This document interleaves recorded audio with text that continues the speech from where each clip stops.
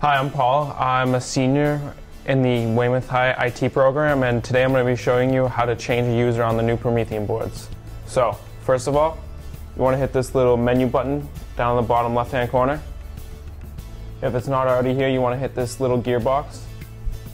Then, you want to go to Settings, scroll to Users, Add User or Profile, User, Add New User, hit Setup Now. Then if it asks you to agree for anything or hit yes, just go ahead and do it. The reason you would want to create a new user account is so you would have your own account and no one else could get on there, so you could create a password and make sure that no one, like me, could get into it and mess things up. And that's how you create a new user account. Hi, I'm Brennan Monahan. I'm a senior at Weymouth High School in the IT program, and today I'm going to show you how to change your username and add a password to your Promethean board.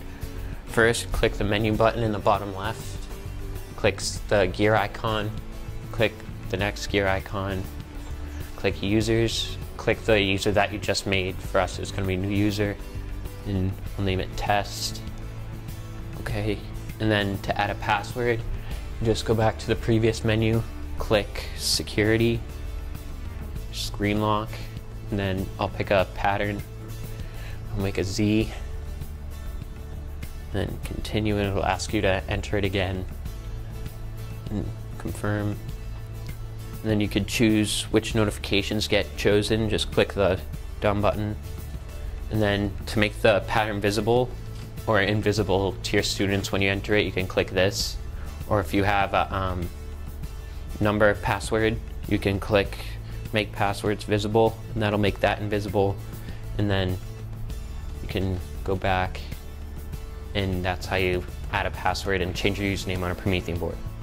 After you enter your password and you restart your Promethean board, you'll be met with this screen. And in order to enter your password, you just swipe up and enter your password, but it won't be visible since we check the marker slide, and so the students can't see your password.